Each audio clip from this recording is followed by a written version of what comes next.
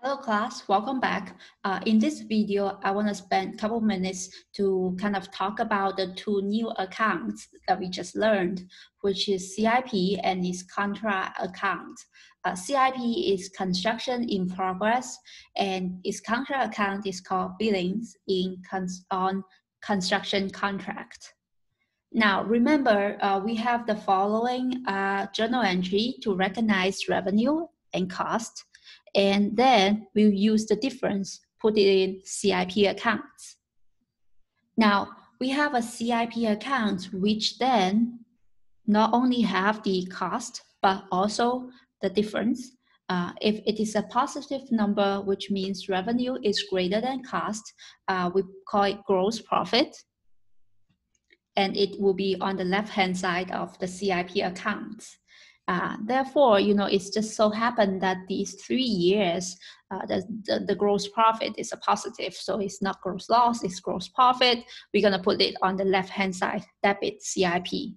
Now the 1.5, and then this 1 million, and then the 1.6, this is the actual cost occurred, right?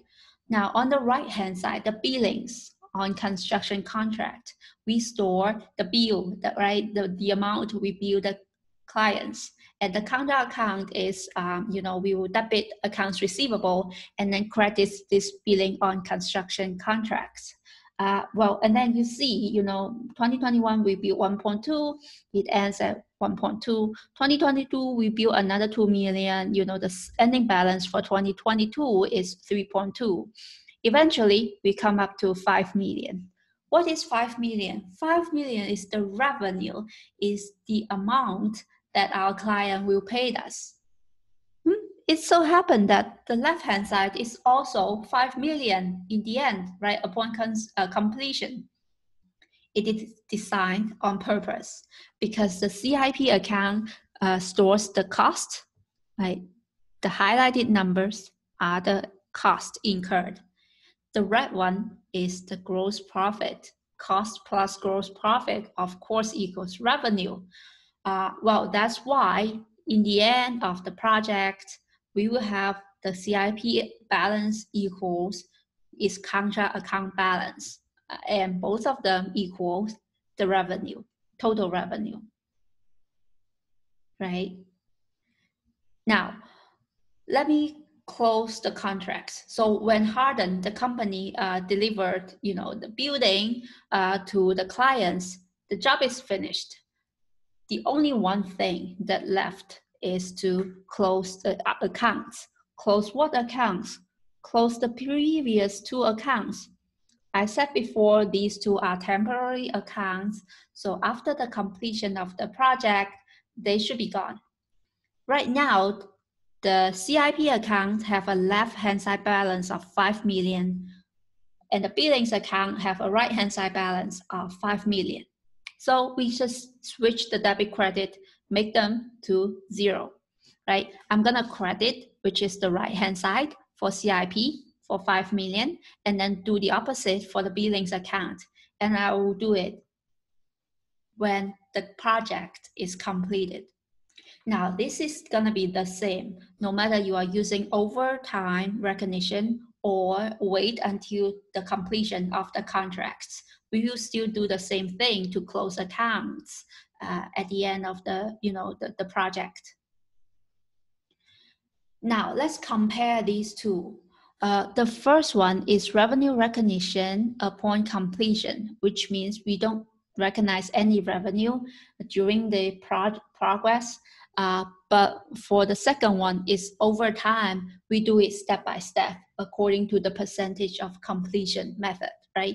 Now, these red numbers for revenue is calculated using the method percentage of completion.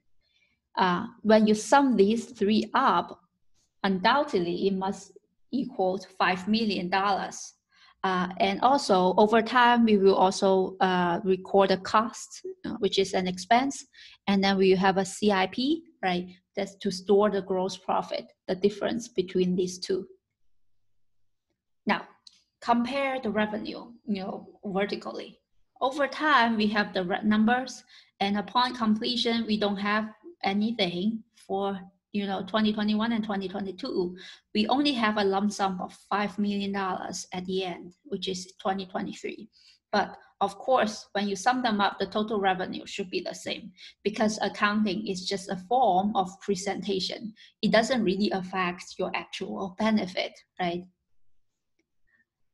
So when we do revenue recognition upon the completion, we still use the two temporary accounts, CIP and the control account. But instead of also storing the difference between the revenue and cost, we only store the actual construction cost. See, in 2021, we only have 1.5 million.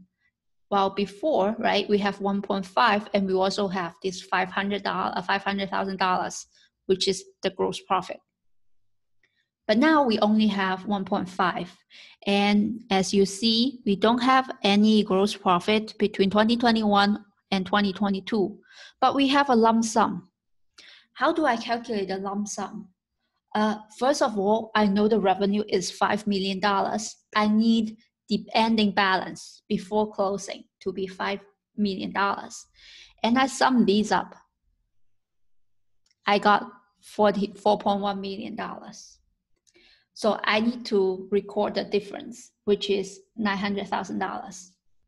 On the right side, we see, we still do the same because whichever method you use upon completion or recognize revenue over time, it doesn't affect my billing schedule to the clients. So the billings is totally unaffected because it's totally different things, right?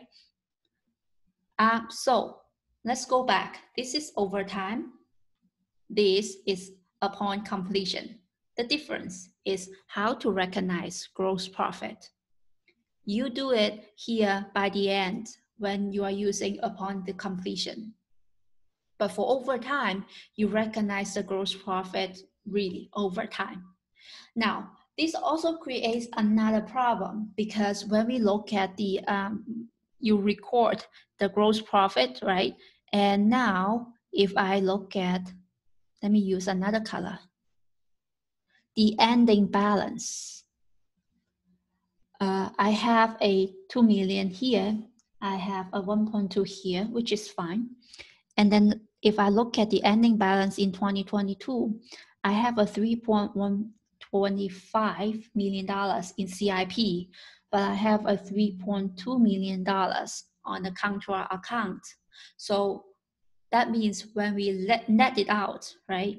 Because this in total, they are an asset account, but my kind of the gross, the big branch is 3.125 and the contra is 3.2.